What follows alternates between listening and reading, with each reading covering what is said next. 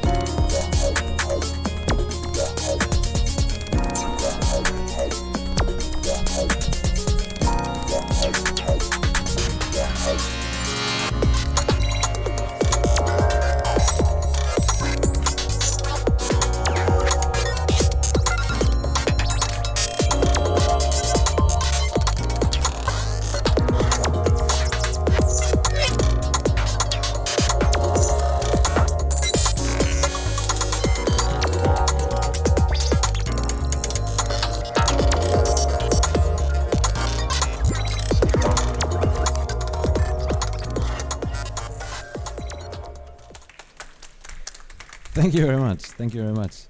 So that is the movie. So hello again. My name is Thomas Gugel. I'm a designer, mainly doing motion design and art direction, and I work at a co-working space in Cologne in Germany. And to give you a quick impression what kind of work I do, over the last years I did more frequently some broadcast design and some channel rebrands. This one is an example I did in 2017. It was for a German news TV channel called Phoenix. And I pretty much like this kind of work, because you have to come up with not just a design concept, you also have to develop a design system, what is easy, adaptable to many different use cases a broadcast station needs. That's another example. It was a little explainer film for an app launch, and the app called Mops. Another example, I do also some illustration stuff. This was for a magazine cover I did, and the magazine was called Perspectives. So, and if you want to watch the movies, don't show it here. So if you want to see it, it's at my portfolio website. It's called 3-seconds.de. The project I wanted to talk about today is the GUNEE Homme project. And GUNEE Homme is a fashion brand. They mainly combine high-quality, tailor-made fabrics with hand-drawn patterns. And this looks like this. That's the kind of stuff they are doing. This are some pictures from the first collection they made. It's called Prelude. That's another picture of what they did in the campaign. They made some nice pictures. This is the second collection. They hired a guy called Patagunda to do these abstract, organic shapes on the faces.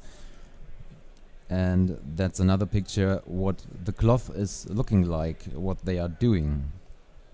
So with this they came to me and contacted me, and because they wanted to do the next step. They did photos, they did some 3D stuff, and now they said we wanted to have for the next collection, they wanted to have some video. And the next collection was the permanent collection that I prepared some pictures, so that's what they are doing. It's pretty nice, pretty high quality stuff what they are doing. And when you buy stuff from them, you get it in these nice little boxes. Just put it there because I'm a big fan of these boxes. They're really rigid. I think when you buy stuff, you kind of expect that it comes in these boxes. What was pretty much settled from the beginning is the pattern. The pattern is the pattern from the permanent collection, and alongside with this, the colors were also pretty much set.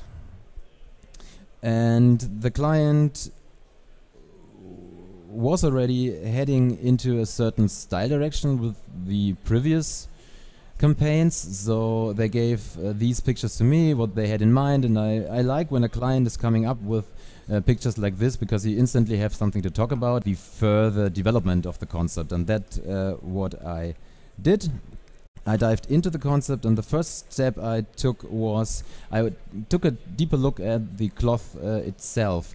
So usually when I buy a jacket like this one, you have a black jacket, you have kind of a bluish inlay. They don't do it. They combine it with their hand-drawn patterns, and this is something really unique, I think, for GUNEE. These color clash, that they have these loud patterns combined with these discrete colors, black and white colors, and they're clashing against each other. And that was something I wanted to transfer into the film. So I came up with dividing the film into 4 parts. So the first part should be the black part with the material stuff got introduced, and the second part was the white part where this kind of finding shape stuff is happening. The third part was the colorful, the creative, the pattern part, and the fourth one is when everything comes together. So the next step was to looking into the pattern itself, and by just staring at it, it kind of reminded me of some things, because I do a lot of hiking, and I was always fascinated about these rock formations naturally evolved over time and became some kind of pattern by itself. And I grasped through my photo library and tried to substitute these patterns with the pictures I've made. And I came up with this one, and I pretty much liked what I saw, because I think it really fits the main pattern. And just to give you another example, you see a final shot and where the inspiration is, where it was coming from. And with this in mind, I dived into the scene development by just scribbling first ideas.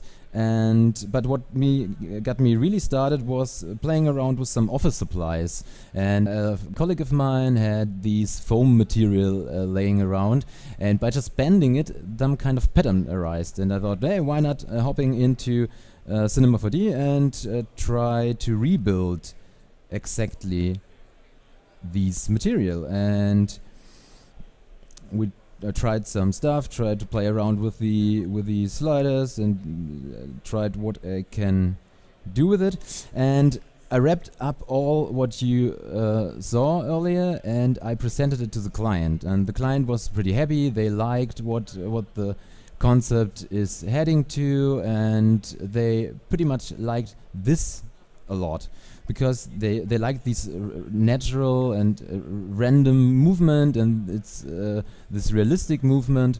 And they said, for all the further development what you're doing, we're making one restriction. We wanted to have every of these objects, of these art objects, to be reproducible in real world. So it has to be attached to some wall, or it has to be a connection to something. It had to, some kind of mechanic inside. So that was the restriction. I kind of liked it, and I came up with this animatic. There have been a lot of other animatics, but this is the one with a go from the client.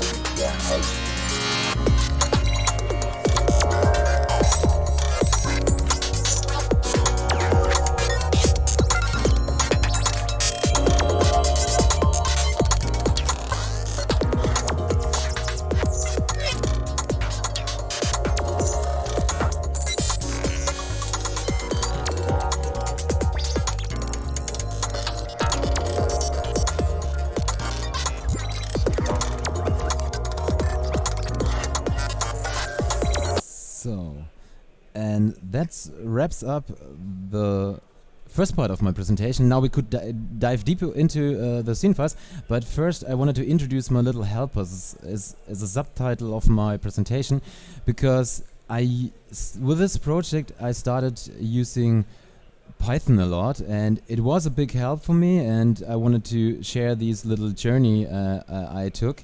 And I use Python mainly because I have kind of basic knowledge in scripting, and by using scripting it forces you to have a more problem solving and structural approach of working, and it's kind of fitting my personally way of working. So that was maybe the main reason. The other reason was, when you start using Python and use it more frequently and it gets more of a second nature to you, it doesn't slows you down anymore. Instead you can automate tasks, and you can even concentrate even more on the creative part of your project. So what I wanted to say is, I wanted to encourage everyone to use Python, even if you're not a coder. I'm also not a good coder, there are definitely better guys out there, but give it a try. Use it. I will show you next some little examples. It really can speed up your workflow also with little stuff. So just to give you a short heads up, is there some things you have to know about scripting. There are a lot of other things, but that's maybe what you get started. So you have to know something about data types, what a string is, what an integer is. You have to know something about basic coding stuff, so what's an if condition to make decisions, what is a for iteration, what is a for loop, to automate some stuff. The good thing is you don't have to write everything on your own. There's pre-made stuff, it's called functions. There is the C4D Python documentary, and in the documentary you can, every function is written in there. You can look it up there. The function I wanted to that you remember it is the print function, because it's your big helper, because with a print function you can print out your variables and you can see what your script is doing, and it's a big help. And the thing what got me started is the predefined variable OP. It stands for current operator, and that is kind of your starting point. From there you can move to other objects, can grab data, and that what for me to realizing that was my starting point. So now I wanted to hop into Cinema 4D and wanted to script with you a little renaming tool. So imagine we have a scene file looking like this with a lot of objects, and they all have random names, and you wanted to rename in a proper way. So we are starting by adding a Python tag to it. There are a lot of other ways to use Python. This is the one I wanted to show to you here. So what we wanted to do, we wanted to access the object. So we write in variable object equals OP. That's the first thing I wanted to. I told you that the operator, and the operator is the current tag where we are on now. So this is a script. So, and by using a function called get object, we are now pointing on this null object here. And but that's not the one we wanted to change. We wanted to change the cube here. So with a object equals object get down. So now we are really pointing on this object, and we wanted to rename it. And that's another thing you have to know. How do I access data in my script within Cinema 4D. So you can do that by I'm waiting for this. You can do that by just drag and dropping everything what you can see here into your script. So I wanted to change the name of these objects. You can choose any one of these. It's just it doesn't matter. So you push it, drag and drop it in here, and Cinema is trying to give you a direct connection to this, but we don't need that. We already have our own pointer. So with a object equals and maybe with a hello, and by executing this script, hey, we renamed our first object here. That's great, but it's not that fancy because we wanted to rename all of these objects. We need a for loop, so we say for e in x range 200. So, and by pushing this in there, now we are doing the renaming thing 200 times. By executing this now, it's not that fancy because it will rename the first object 200 times. That's not that what we want. We need object equals object get next. So now he's renaming, taking the next object and doing the same stuff again, and by executing now we have renamed all the objects. That's great. But and now I wanted to introduce you in your next little helper, because you have to know what the console is, and the console is this little thing here. I will just push it up here, and the console is printing out every mistake you made.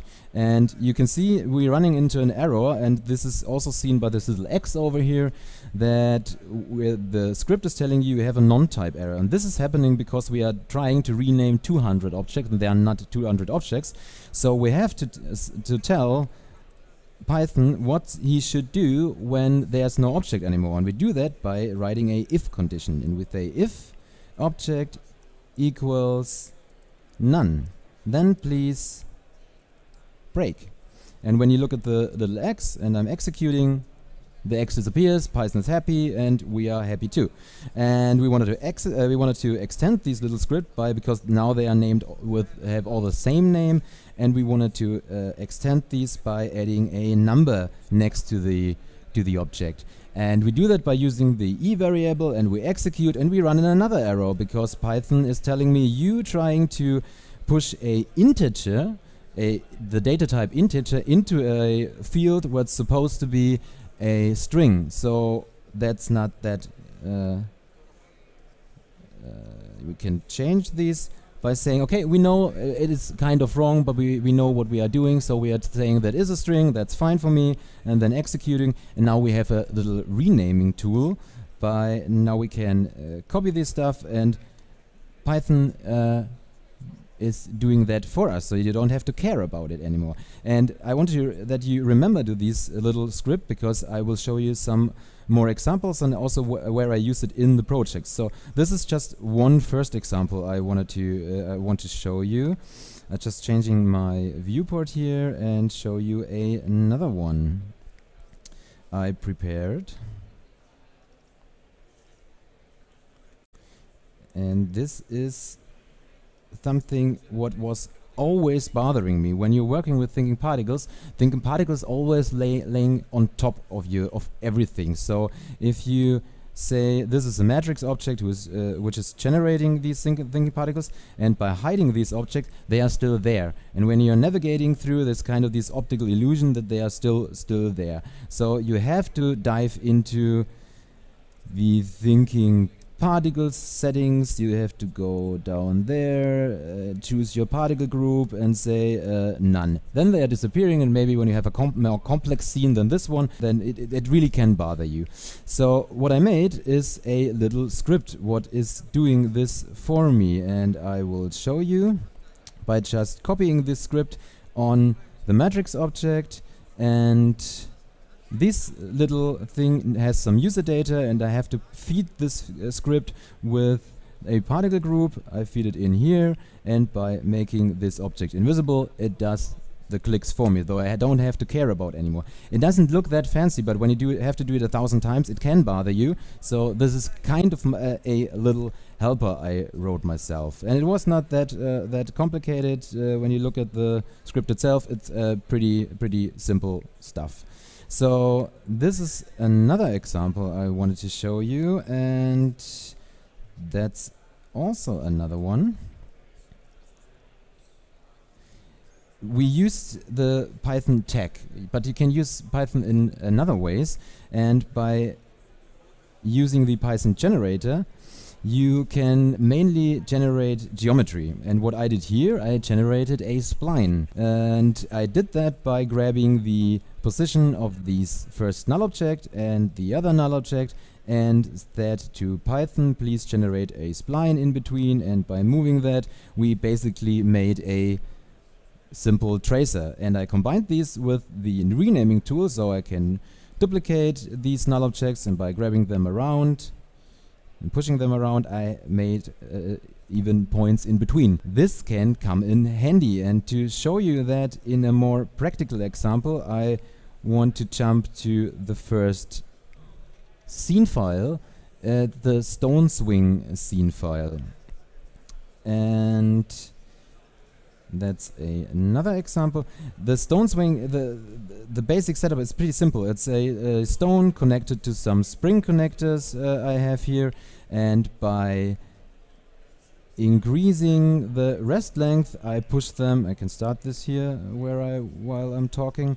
So by increasing this, they are pushing them into the center, and by releasing the value, it just swings back to its initial position. But what I wanted to show you here, because we are talking about Python, is that I combined these with my little already seen renaming tool, and I did another renaming tool what is taking care of that this structure here, all the object underneath, got renamed in a way I wanted to have them.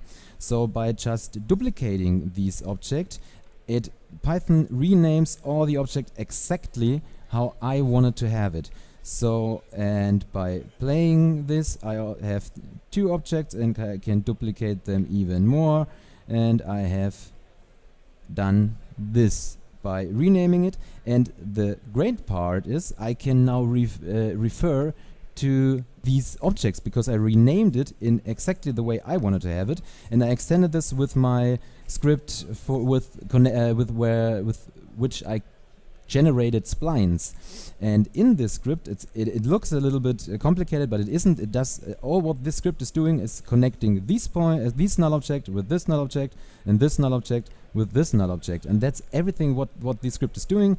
And I scripted it that way that I wanted to push in the amount of stones I have, and by saying this are 5 stones, the script is taking care of connecting the splines to the points where I wanted to have them. And by just duplicating the null object and the stones, I don't have to care about it anymore and can really start art directing my scene, and Python and Cinema is doing the rest for me. That's pretty neat. We jump back into the presentation. That's pretty much it what I wanted to show you with the stone swing scene. The next scene I wanted to show is the level line scene, and I'm not going to show you how I created the lines and all this stuff. I will show it to you, but there's one thing I wanted to show you what I did with Python here. So the basic setup is I have a cloner grid and a soft body dynamic on it, and by pushing them together I have mainly the basic movement I wanted to have in this scene. And because it has to be all kind of reproducible in real world, so what would I do? I would put some sticks in every of these boxes, and by making a thread between all the sticks and making them lines, I have basically the main setup what I wanted to achieve. And I did that by having a null object with some sticks underneath, you can see it here,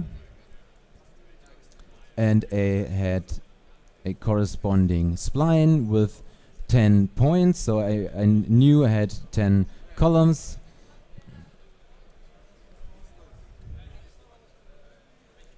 And here's the espresso setup I made. It's nothing really fancy. It's I just reading the cloner grid with a data node and looking for the positions of every clone and putting a corresponding stick on every of these boxes. But the thing what I wanted to show to you is when I show it first, I used the name because I knew I had 10 rows.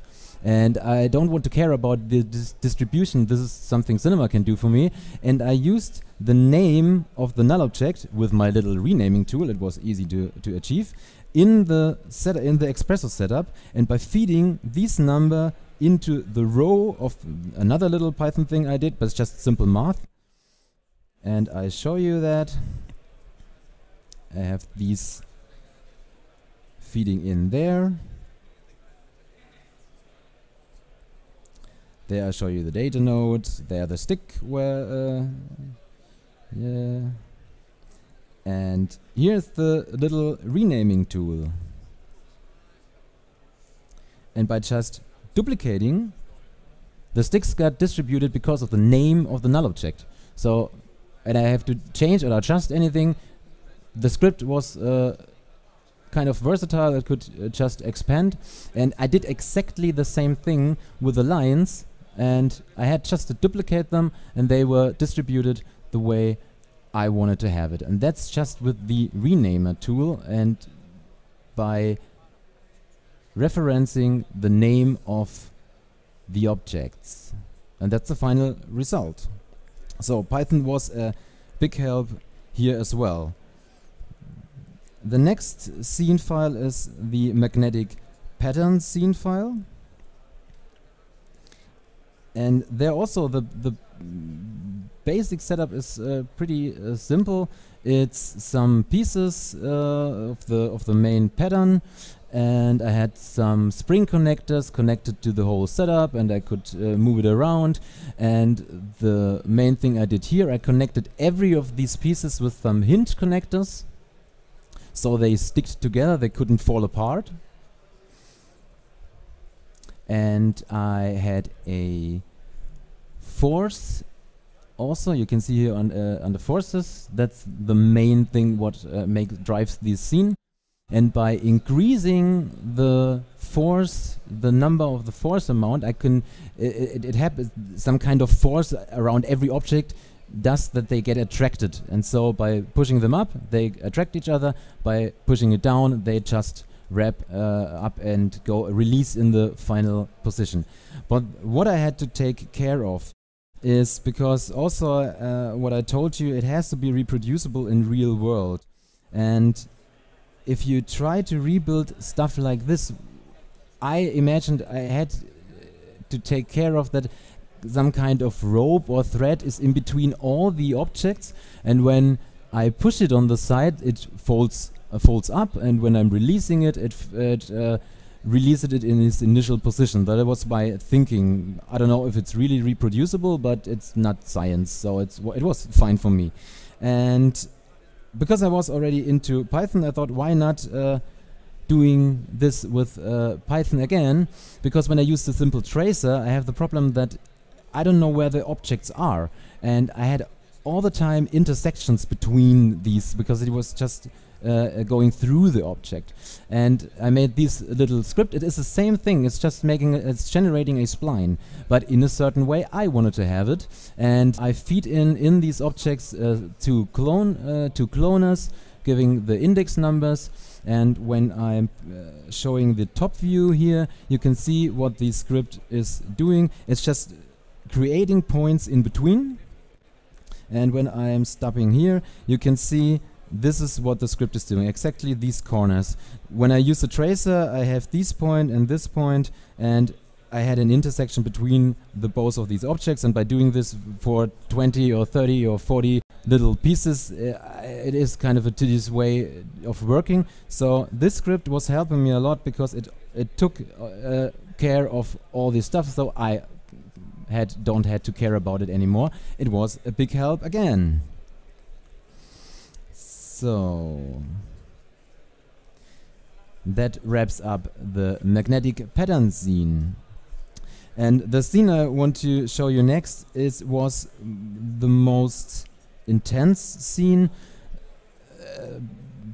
concept-wise and production-wise. Concept-wise because we had no clue how this scene should look like, what we wanted to, we knew we wanted to have some cloth reference in there, we wanted to show the pattern borders, that was also something we knew, but we had no clue what the mechanic behind these objects. And we started out by doing some stuff in Houdini and came up with this one here, and we liked it a lot, and we thought that's maybe a way how the scene could work, but it doesn't fit it to the thing that it has to be reproducible in real world. I don't know how to reproduce this, so we killed the idea and started to play around in cinema again and did some simple stuff. And by just playing around, we came closer to something we wanted to have. And these are just some examples what I tried and played around, and that's really the fun part in cinema, that you can easily play around and have something in your mind and just playing and come up with new ideas. And we came up with this amazing scribble. I did it by myself, and that's should show you the basic idea we had. So we wanted to have 3 levels. The first is the ground level, the mid level, and the up level.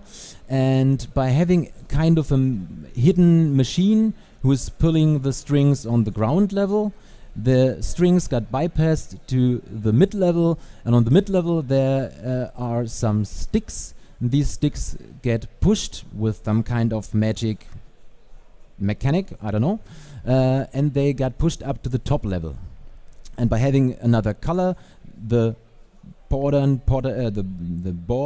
patterns will display on the top level of these cloth movement. So I started out by creating the basic movement. So I did this one just to have this realistic movement of cloth, and I did some other Python stuff I don't want to show you here, but that's the basic movement. I baked this out as an alembic, so I had could rely on, and I can use it in the way I wanted to have it. And so this is the setup I came up with. So we now have here these 3 levels: the ground level, the mid level, and the up level. And I'm using here just to show it to you an example mesh. So this is the cloth. You have to imagine this is the cloth animation. But in there are just matrix objects, and I use the source mesh to distribute randomly points over the mesh. And by using some effectors, and I have here just a simple plane effector, what is doing this? It's moving up the clones in positive Y direction, and that's basically it. Almost. Because I wanted to have just the border, the pattern borders to be visible, so I used the shader effector to kill the other ones. And by increasing the amount of clones, you can even see this was what the pattern borders who arise.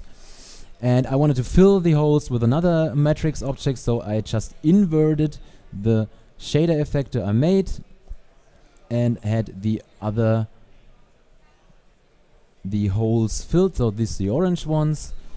And by displaying the top level again. Oh yeah, I did another thing. I wanted to move them in a negative Y direction. So when you push it through, these ones are going in negative Y, the other in positive Y. And by now displaying the top level, it's basically the main setup I did. But what I wanted to have is, at the moment, all the clones are lined up straight in one direction. And I wanted to have that the clones got rotated in 45 degrees and minus 45 degrees, so that they are kind of sharing and displaying an X. And because I was already into Python, I thought, why not trying to achieve this with writing a Python effector? And this one here is also, I always say that it's not that difficult. It really isn't, but you can see it does exactly what it's supposed to do. It takes every second clone and rotates it in the positive direction and the negative direction. But I had one problem by rendering this. It just doesn't work. I don't know what I did wrong. So I had to find a way around. I killed the script because I had no idea what I did wrong. If anybody knows it, please tell me. And I just Googled the problem, and I found a tutorial from a guy called Philip Pavlov, and he achieved the same thing what I wanted to do with a simple formula effector. And so I killed my Python script, and by activating, and this is the formula he's using.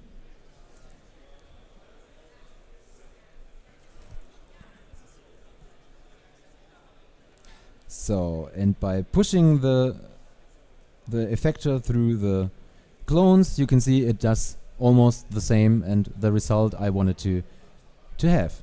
So when we are now hitting back to my initial scene file, I prepared it here, so there's the both formula effectors, and when we are activating them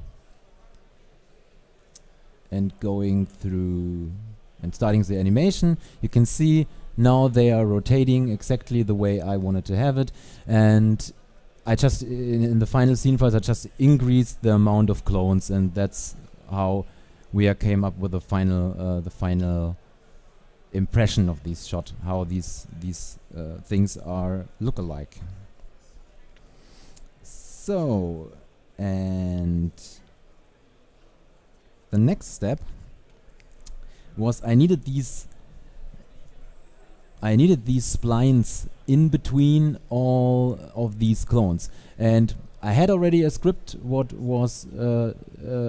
I could use to produce splines, so I just adjusted the script a little bit that it understands clones, matrix objects. I pushed them in, and by activating the object, it's just connecting every index of every matrix, every clone in the matrix object with the corresponding of the other one. So that's pretty simple. It's just connecting 2 points, and that's fine. I made a little slider that I can easily reduce the amount of splines I wanted to have.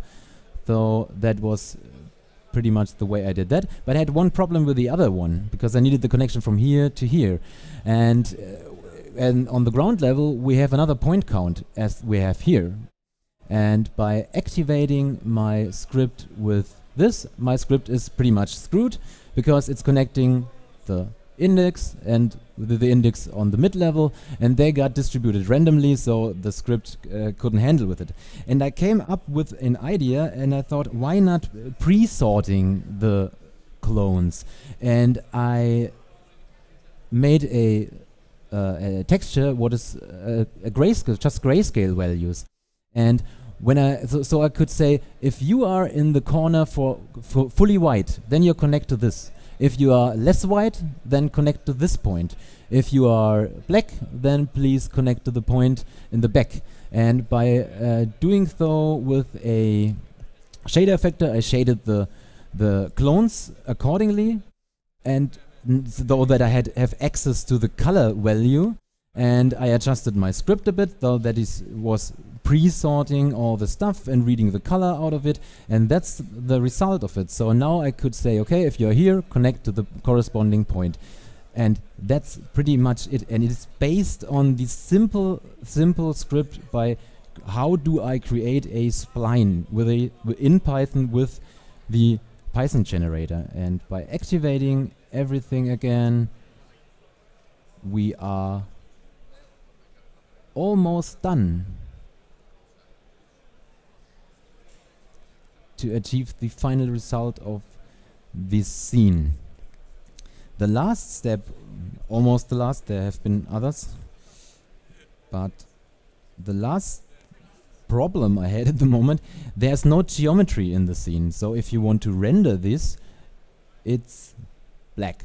So it's because the matrix object does not generate any geometry, and the spline generator generates splines but also no geometry. And luckily with a matrix object you can also generate thinking particles, and that's what I did. I generated thinking particles, pushed in a particle group. You have to do that, and you have to adjust the particle priority to after effectors. That is calculated after the effectors have done their work, and so you have the exact same result as with the effectors. And you feed this into a particle geometry object, what you see on the bottom. And by doing so and activating them and hiding the original matrix objects, you have pretty much the same result with thinking particles. And these you can't render, you also can't render, but luckily with Redshift you can do this by adding a Redshift object, and it provides you with some possibility that you can render particles as spheres or as boxes, but also with custom objects. And in this example I pushed in these lists some pre-made geometry. It's just a cube, and by doing this and firing up the Redshift render view, you can see now we have a result, and that's how I rendered the final result. So I had no geometry at all in the final scene. It was all done with Redshift and the possibility to render the geometry on render time. So, and I did the same thing with this spline generator, adjusted this to showing it up at the linders, and now we are done. That's the final result. So, and we are almost done with my presentation. This is the last example for the conclusion slide. I showed you some examples what I did with Python, and it was really simple stuff, and it kind of evolved over time, and I learned more and more, and it started to getting fun, and it automated my workflow. And this is kind of what came out of this. I haven't used it really in the final movie, but I still like what it's able to do. So I made my own little quad tree generator, and it starts out by having a matrix object which is generating just some points, and I take these points and distributing cubes over it. And the quad tree is you have one cube and you divide the cube on a certain mechanism in 8 other cubes and in 8 other cubes. And the best case I show you. So this is the matrix object where I feed it into my little tool. It is a little bit more of code, but it's not that complicated. So I had a threshold, and by pushing that down and making it a little bit more visible, you can see here now on this, when I'm pushing out the threshold, it starts to divide these cubes, and I made a possibility to push in some geometry, and by saying okay, use not just these boxes, use this geometry, I could distribute it randomly. And I also grabbed a turbulence field to organize these distribution. So I can use the well-known noises from cinema. I could scale the noise, I could rotate the noise, all the stuff you use usually in cinema as well. But this I grabbed from the Python SDK the turbulence object and just use it within Python. That's all. And I made them other possibilities, so I could randomly distribute the instances I have, and I could randomly rotate the objects I wanted to have. All the scripts I made, they all have its flaws. I'm not perfect, I'm not really the best coder at all, but that's why I wanted to I show it to you. I want to encourage you. Just try a little bit of Python. It can speed up your workflow. It was really a big help for me, and you maybe can come up with some other crazy stuff. This is just an example I made. So, and now we are on the conclusion slide, because that wraps up my almost my presentation. To say it once more, I stressed Python scripting a lot in this presentation, but this was just one piece of the puzzle. There was a lot more. So on one side, having a good concept is, for me, the main thing in every project. You have to have a good concept.